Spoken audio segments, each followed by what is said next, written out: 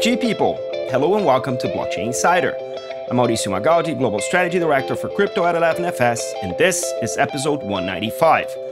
I'm joined as always by my amazing co-host, Kai Sheffield, Head of Crypto at Visa. Welcome to the show today. How are you doing, Kai? I'm fantastic. I'm excited. This is one of my favorite topics. I think it's a very timely show, and stablecoins are the killer app of crypto, so we got to unpack them. Absolutely. So there's been some pretty heavy news in the industry about stablecoins, especially how players like PayPal, Circle, and Coinbase are getting increasingly involved. So today we're going to dive deep into the latest stablecoin launches and look at what this means for the industry more broadly. With their increasing popularity, can stablecoins become a core financial infrastructure in the world today? So for that, we're going to welcome our guest, Zach Abrams, co-founder of Bridge. Thanks for joining us in the show. How are you doing today? And can we learn a little bit more about you and Bridge? Yeah, absolutely. And excited to be here, excited to be a part of this conversation. So a little bit of quick background on me. I've spent my whole career in fintech and payments. I'm the co-founder of Bridge, but before this, started another payments company that was building on top of university payment networks, which are like their own unique payment network that nobody thinks about. And we sold that company to Square. And then I spent a bunch of time leading product at Square. I led the consumer business at Coinbase and product and design at Brex. And then similar to Kai, gained lots of conviction that stablecoins were going to be really important financial infrastructure. And so we started Bridge, which builds stablecoin payments APIs, a year and some change ago. Good. Okay, so before we dive in, just as a reminder to the listeners, the views or opinions of our panel are their own and don't necessarily reflect those of the companies that they are representing. And as always, nothing we say should be taken as tax, financial, or legal advice. So go do your own research. So let's do a quick refresher on what stablecoins are and how they came to be. As the name suggests, a stablecoin is a cryptocurrency that is pegged or tied to gold or fiat to maintain its stable value, meaning 1-to-1. Because it's backed by a more traditional instrument, stablecoins tend to offer a more stable alternative to other cryptocurrencies that are more volatile, like Bitcoin and Ether and all other native cryptocurrencies. Right now, the most popular stablecoins are Tether, USDT, with around $84 billion in market cap, billion with a B, followed by USDC, which is just shy of $26 billion, and DAI from MakerDAO at $5 billion. So every one of those are USDC pegged, meaning they relate close to 1-to-1 against the US dollar. So a lot is happening in this space, especially in the past couple of weeks. So let's do a quick recap on some of these headlines. So first is PayPal. PayPal launched a USD-pegged stablecoin by the name PYUSD. It's the ticker. And this is a pretty big deal because PayPal is probably the largest fintech with 426 million active accounts and a market share of just over 50% of all the global online payment processing. This stablecoin PYUSD is being issued in partnership with Paxos. Paxos is known for having issued other stablecoins, its own stablecoin, and is almost like an as-a-service provider for this space. And it's this one, PYUSD, pegged to the dollar, available to PayPal customers that will be able to pay, send, transfer, and convert from crypto to PYUSD. And then the other story this month was Coinbase is taking a stake in USDC, or an investment in Circle, the company issuing USDC. And so Circle and Coinbase previously had a partnership. They jointly co-founded the Center Consortium, which set the issuance and governance standards. But now Circle will take full control over USDC issuance and governance, while Coinbase takes an equity stake in Circle. And so this will further define how the interest income is distributed between Coinbase and Circle. Yeah, and the regulators are not too far behind. Singapore, with the Monetary Authority, was probably one of the first countries in the world to actually come to terms and define a stablecoin regulation. So they have specific requirements for issuers that include the type of reserve and the maintenance of reserve assets to support stability, minimum capital requirements, liquid asset requirements to reduce risk of insolvency, time to withdraw, and these are for 11 fiat denominations that are issued in the Singaporean market, which is a big progress in terms of leading adoption, which Singapore has been doing in crypto for quite some time now. So these are three big stablecoin stories recently in the space. But let's try and unpack the impact of these news. So I'm going to hand it over to you, Zach. So let's start off with your thoughts about PayPal as a first point of our debate today.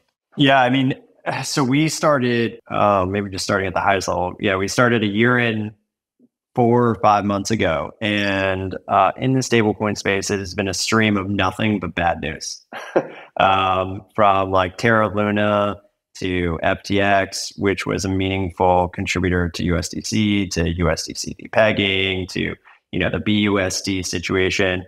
And the PayPal launch was really the first bit of really amazingly positive news that I feel like has happened in the space in a year and a half, 2 years.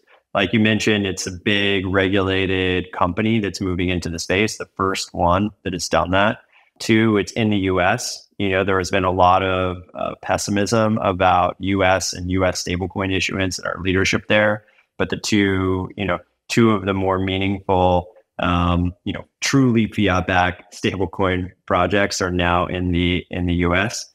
I think it begins to clear the way for others who might want to either start using or engaging in the space or issuing on their own to follow PayPal's lead. So I think it's a pretty, it's like very, very positive news for the space overall. And we were obviously quite excited. So in terms of the way this is working, in terms of the partnership with Paxos, which is now very known for helping firms to launch their stablecoin, do you feel that this is like an emerging pattern in terms of I'm a Web 2, so to say, company, and I'm interested in dabbing into the world of crypto? Stablecoins seem like a more accessible way in terms of even being a regulated entity, then partnering with someone like Paxos to kind of facilitate that portion, because you don't have to do everything yourself, I reckon. But this is not the first time, and Paxos has actually made this kind of a part of their business model. Is this where the industry is headed? Curious to hear what Kai thinks here, but on our view is that there will be many stablecoins. This was pretty contrarian a year ago, when USDC was, more or less the only regulated game in town. And now with this PYUSD launch, it's less contrarian. Now there's at least 2. And there will probably be a handful of really branded stablecoins that have deep liquidity and that are used for sort of public legs, are used for intermediary transactions.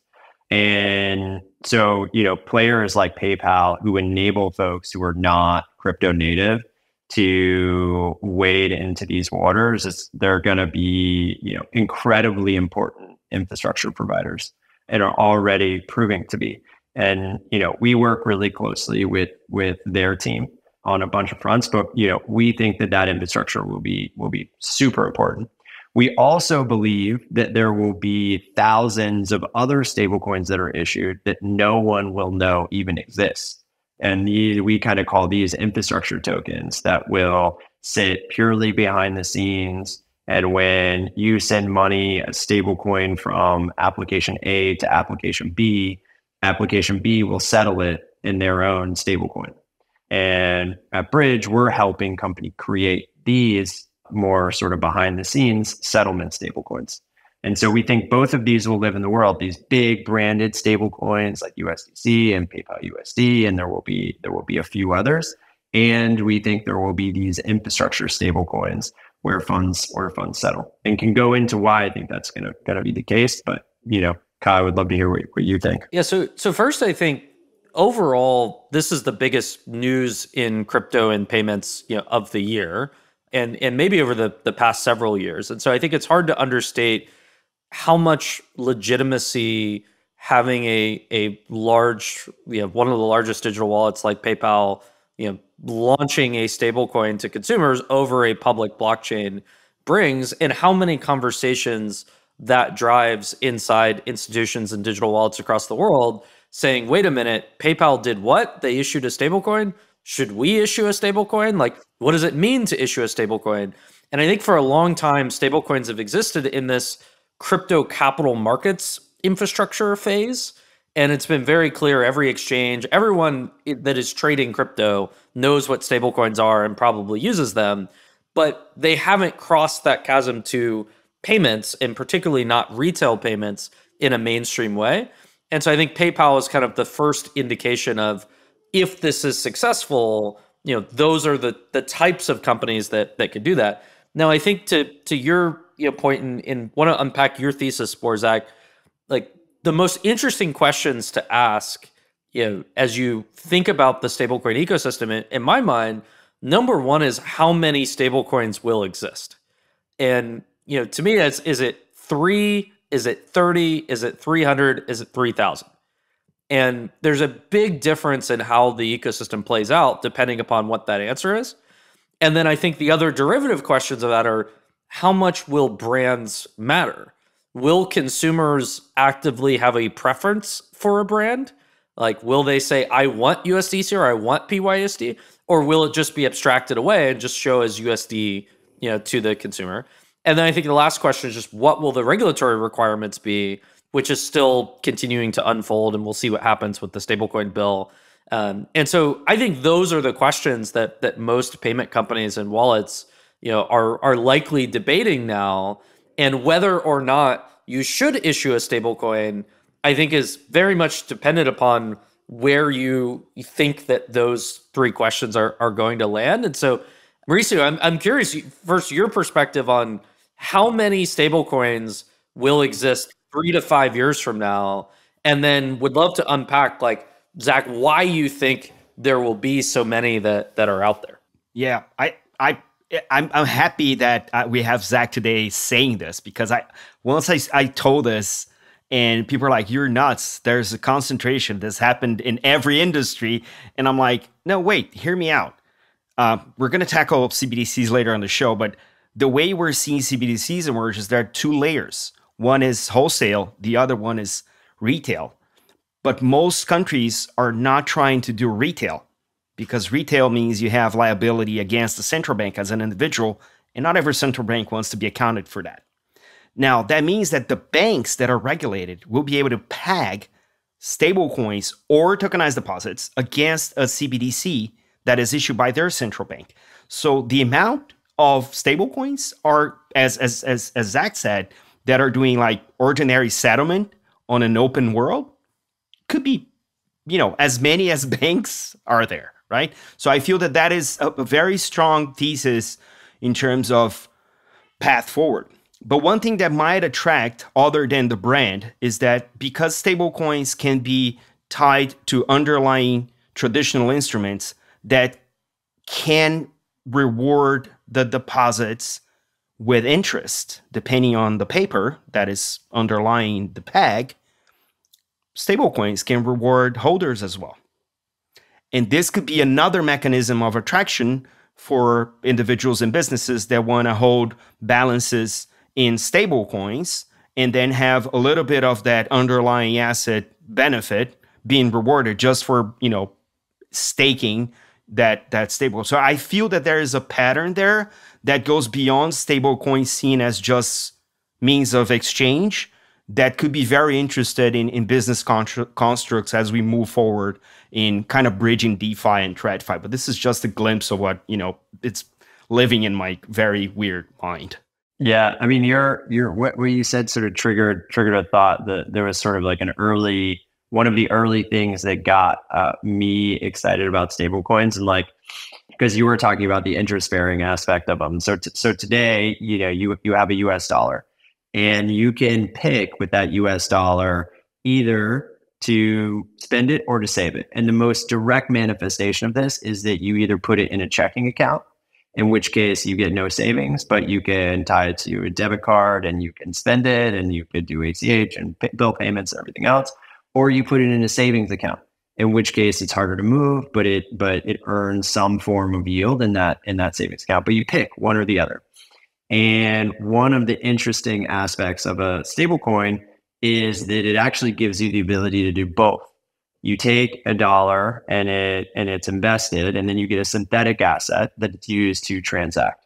And this is one of what you were mentioning is like you actually have a transactional asset that is yield bearing. Now, most of that yield has not been, which doesn't really exist. Most of that yield right now goes to the issuers, and there's like regulatory reasons for that.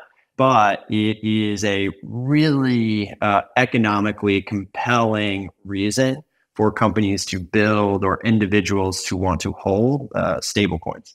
And one of the things I believe, I spent almost my whole career in fintech. One of the things that's amazing about it is that it's super rational. Markets are super rational. They're really regulated, so it takes time. So it's not like things change overnight. But over time, when things are, there's an economic benefit or speed benefit, that thing wins. It might take a decade, it might take two, but it generally finds a way to persevere.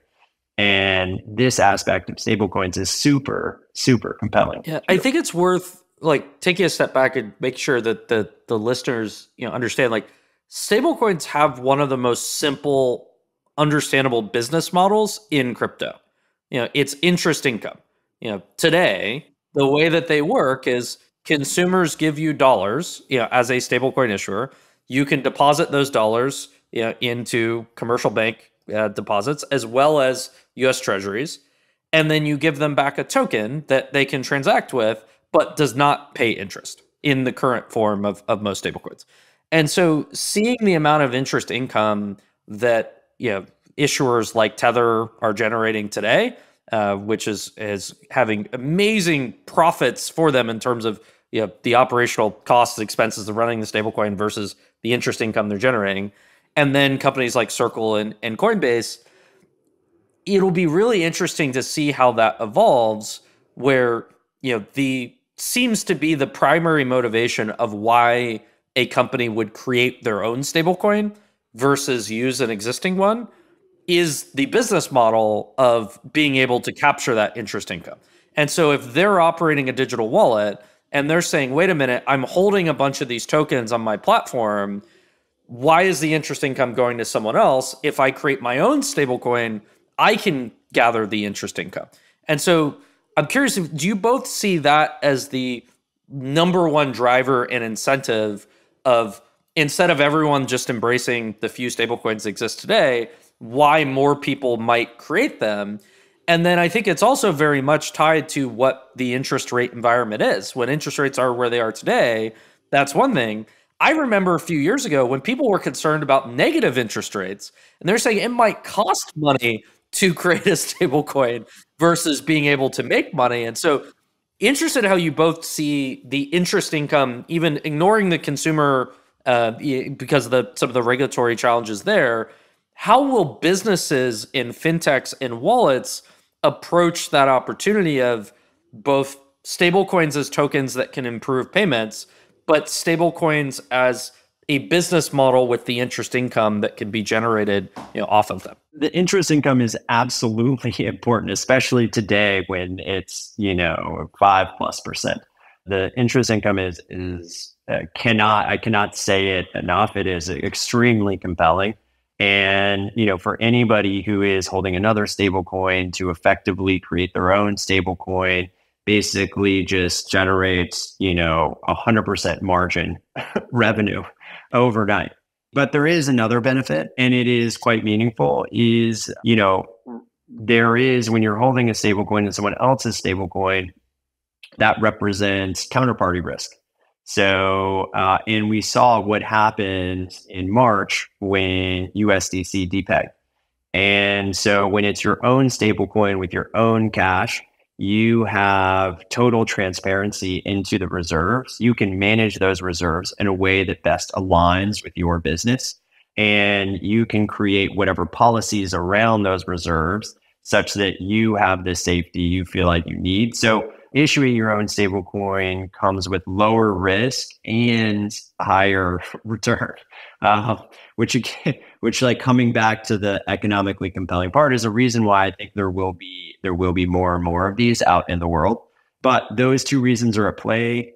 Today, though, the interest rate environment is such that the yield aspect of it is certainly the driver, but both are at play. Yeah, I think if we can discount and think of stablecoins as something that needs to be environmental neutral, meaning they should be able to function whether there's a higher or lower interest rate market as a piece of the infrastructure. There should be at least a component on efficiencies for operating at a rail that is, final and, online 24/7, especially if they're managing a retail relationship with other users. So ease of use and the lack of, overbearing procedural, processes and paperwork should be enough to yield efficiencies over that. So I haven't done the modeling and the stress testing, but I would assume that because we're actually tackling those efficiencies as we introduce blockchain-based infrastructure in various use cases, efficiencies are probably one of the most prominent, and they're independent of the environment in terms of interest rates. So I would assume that carrying on a stablecoin business is definitely something that will make it easier and more efficient to handle than having to deal maybe with, your own bank or other payment rails or stuff that stops 6 o'clock, right? So I feel that that's one of the reasons to kind of pursue. I feel like today, like what stablecoins are competing with from a payment perspective are, I would say, like international bank wires and SWIFT and correspondent banking as the number one competitor, where they're showing some real traction. And so if you're looking to make particularly large value global payments, being able to make those payments on chain, and stablecoins very simply turn blockchains into fiat payment rails. And so I think before stablecoins, blockchains they were rails that you could move these volatile tokens over, but they weren't fiat payment rails. Now it's like all of this infrastructure that was built out can now apply to transferring dollars. And I think that's a really big deal. But I also want to cover like the counter, Zach, you talked about the benefits of why a fintech might want to create their own stablecoin. But isn't the downside this concept of wildcat banking and like, back in the day, didn't every bank, they had their own, dollar bills and it was a mess. And so like, do we want a world where consumers have to manage, 25 different, branded coins in a single wallet, and how many PayPal coins versus Coinbase USDC coins versus like, how does that actually play out with consumers? If fintechs want the benefits, it seems like the downside is how do you bootstrap a network effect and get acceptance of your stablecoin? If it's only on your platform, then there's not that much of a point of it. You want it to be able to flow over these public blockchain rails into many other wallets across the world. And so how do you see that playing out of if you have many fintechs creating their own coins, how consumers will manage them and like what infrastructure is required to do that behind the scenes? Yeah. So we think there will be a lot of these stablecoins. and to your point, like if there are a lot of these stablecoins, then it's not really going to be feasible for consumers to sort of have, 300 different like branded stablecoins in their wallet, understand, which one to use in what circumstance and so on. And our view as to how that plays out is there will be infrastructure providers that are, this is exactly what we are building. There will be infrastructure providers like Bridge that effectively enable you to take any existing stablecoin and move it through this new type of payment rail and convert it instantly into any other stablecoin. So let's say you have an application and that application is stablecoin based for whatever reason, right? They've chosen to manage, you have a dollar balance in their application, and that dollar balance under the hood is managed via stablecoins. Maybe you know it, maybe you don't know it. They then enable you to send in USDC, PYUSD, USDT, a CBDC, anything, and all of those different dollar formats, USD, all of those different dollar formats will flow through, either our API or someone else's API, and then convert it into this application stablecoin at the core. And so because these stablecoins are digital dollars, you can effectively instantly convert them in and out of whatever format is necessary.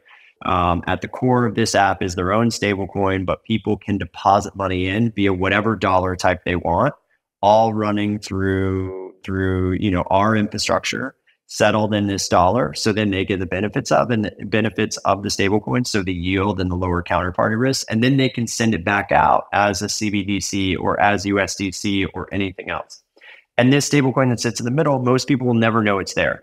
And so our view is that these public legs of a transaction where you're sending money between applications, those will predominantly be handled by the big branded stablecoins. Because, those are what people are going to know. So you'll be sending PYUSD or USDC or USD or a CBDC. But then when funds settle, people will choose to orchestrate them into their own stablecoin at the core for those economic reasons that we talked about. And this infrastructure enables you to have thousands of different stablecoins, all of which are interoperable with each other, and consumers never need to think about the actual conversion experience. You can be a person who's totally loyal to USDC and through the process move into and out of USDC to other stablecoins without even really doing anything. And that's how we think this world evolves. And the interesting thing, Kai, to your point, is that with these stablecoins, because we've spent this whole call talking about stablecoins, all the ones that we're pretty much talking about are fiat-backed stablecoins, not the algorithmic ones. And with fiat-backed stablecoins, in order to do these conversions, you don't need liquidity, you don't need trading markets, you don't need trading pairs. All of this can be done directly with payments infrastructure, which makes it much, much, much more scalable. Awesome. So there's a lot more to talk about. We're going to take a break right now, and we'll be right back. This episode is brought to you by Visa, one of the world's leaders in digital payments. Crypto has opened up a new world of possibilities, and Visa's helping everyone take part. Consumers can now enjoy the freedom and flexibility of using their Visa crypto link cards for everyday purchases at millions of Visa-accepting merchant locations around the world. Join us in this new money movement. Learn more at visa.com/crypto. Hello, it's Benjamin here, Director of Research and Strategy at 11FS. Earlier this year, we published Building the Future of Home Buying, a report that calls out financial services for making the biggest, most significant purchase of most people's lives way more difficult than it needs to be. Well, fast forward to today and things haven't changed. Mortgage offerings are more important now than they have ever been, with sky-high interest rates in many countries forcing homebuyers to shop around. We've got clients asking us how to move quickly to fix the problem and get a game-changing product to market. Want to know the secret? Step 1, download the report at 11fs.com/homebuying. Step 2, get in touch at 11fs.com/ventures. Speak soon. So welcome back. So let's wrap up what we were just discussing. Then we're going to jump right into CBDC, Sky. Yeah, so it's really interesting. If I understand your thesis correctly here, Zach, it's almost like there will be multiple types of stablecoins, where there will be, even within the all fiat-backed bucket, there will be payment stablecoins, which effectively act as rails that enable interoperability between wallets. And then there are what effectively I would think about as like banking as a service stablecoins, where today you have fintech ecosystems, primarily in the US and in Europe, where you have a bank that's willing to be a bank sponsor, for a fintech and effectively enable a kind of type of correspondent account, that the fintech can hold there and then offer accounts to consumers. That could be replaced by a type of stablecoin that's not meant to be transferred, but only meant to represent fiat being held. And that could potentially be more global. It could be more transparent, have better compliance controls than existing forms of bank sponsorship or correspondent banking. But you don't have to rely on bootstrapping. I'm going to have to go and get every other wallet in the world to recognize and accept my stablecoin. If you have the ability to convert it into one of the major payment stablecoins before it's sent to another wallet. Is that the way that you're thinking about it? Yeah, that's exactly right. And the comparison to sort of the existing infrastructure was spot on. Is like, we really think about this as a replacement to FBO banking infrastructure versus like, something else like creating your own token or what have you. And so a lot of the use cases that we're focused on are, entities that are building global products. So they're building global products that need more or less what FBO infrastructure provides. But if you're doing it across LATAM or across Africa or, across multiple geos, it's not really feasible to build that using fiat infrastructure. And building using stablecoins is like literally 1/1000th the engineering and cost to build.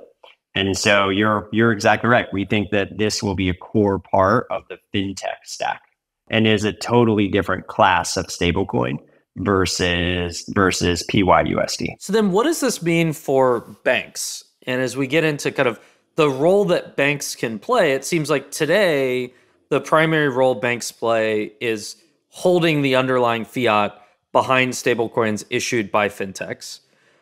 Will banks start to issue their own stablecoins or tokenized deposits? And I'm curious how each of you would define, like, where is the line between a stablecoin or a tokenized deposit? Like, if a stablecoin is issued by a bank for their own customer, is it a tokenized deposit? And then, Mauricio, you mentioned Brazil as this example of what role do you see central banks playing, where it felt like 2 years ago, the most common conversation was, oh, we're going to create retail CBDC and we're going to provide this product directly to consumers. But now it feels like central banks are now trying to sit at a deeper layer in the infrastructure, enabling banks and fintechs, to have a competitive ecosystem of retail digital currency products that sit on top of it. I think central banks have two roles that are important for that adoption. The first one is clarity on regulatory frameworks. Like, there's no possibility of we seeing widespread stablecoin or CBDCs or tokenized deposit adoption without a proper, clear, structured, comprehensive, battle-tested regulatory framework to enable that. And it's the right thing to do to protect consumers and businesses from experimentation. We are at a stage of experimentation, but if we want to take this to scale, we need to act as adults, and we should, right? So I think that's one role. The second role is the role of fostering innovation. And by that, I mean deciding what architecture they're going to bring to the table when they introduce CBDCs into the economy. And the reason why I keep bringing Brazil up is not just because I'm Brazilian, maybe that too, potentially, but because the way the Brazil Central Bank has decided to organize the CBDC architecture seems to me the one that gives banks more freedom to innovate. And that is a big deal in Brazil. It's a wholesale CBDC for now, running on Hyperledger Bezel, which is a EVM Ethereum compatible chain. And the only participants touching that CBDC is the central bank and the banks. Retail businesses are not going to touch that form of money. But the banks can do two things. One is work with tokenized deposits and therefore choose what type of technology they're going to issue those deposits on. and also do the same with stablecoins on the same fashion, with a slightly different that tokenized deposits might have less of an acceptance on the open world of decentralized finance, whereas stablecoins are going to be probably more accepted and designed for that in Brazil. Brazil has resolved instant payments with PIX, so that's off the scope for CBDCs. But stablecoins are fair game, and even if that is the case for the banks to issue, and that's why I like the Zach's thesis on various stablecoins that are either niche or functionally dedicated. That archetype of an architecture enables that. If a smaller bank wants to do something like this, they can. If a larger bank wants to say, okay, let's move 50% of our treasury to stablecoins so we can have a better grasp on the tokenized real world assets, yeah, let's do that as well. So I think that there's a lot more that central banks can do.